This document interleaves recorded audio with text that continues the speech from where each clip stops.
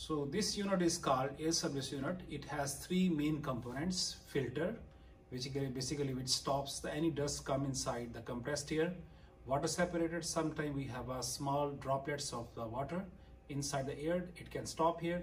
And similarly, we also control the air pressure. Right now, our this unit is showing 4 bar pressure right now in the regulator, right? So this is our three main components. There are other components, but we are not discussing right now in this.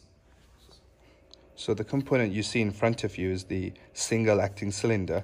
It has one port over here. This is called a port, and inside it has a spring. So when you put compressed air inside this port, the piston extends, right?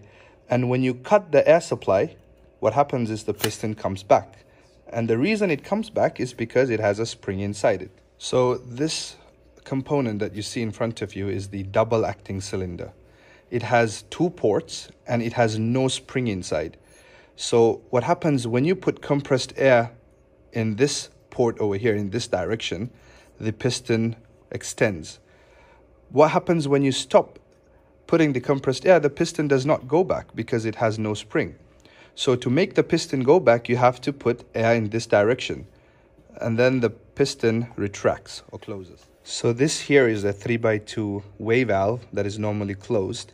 So it has 3 ports. Port 1, this is the air supply. Port 2 is the output port, and port 3 is inside the component. And this is the symbol for the 3x2 way valve push button.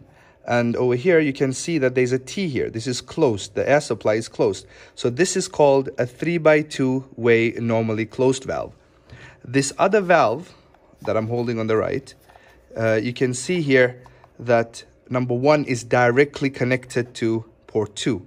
So this is called a 3x2 way normally open valve, and this is a 3x2 way normally closed valve.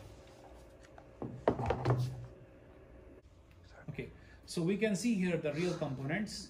This is called 3x2 push button close valve. This is single acting cylinder, and we have this is intake manifold, power supply, air supply, all are the same thing. This is the air service unit here. Let me see here, this number 1 is attached here with number 1. This is input port. High pressure air enters through the system, and it is basically stop here because this valve is closed. When we push this button, green button, you can see the cylinder is open. It means this line gives the air pressure to the output port, and it produces the high pressure inside the cylinder, and the cylinder is open. Now here we can see this valve is open position, right?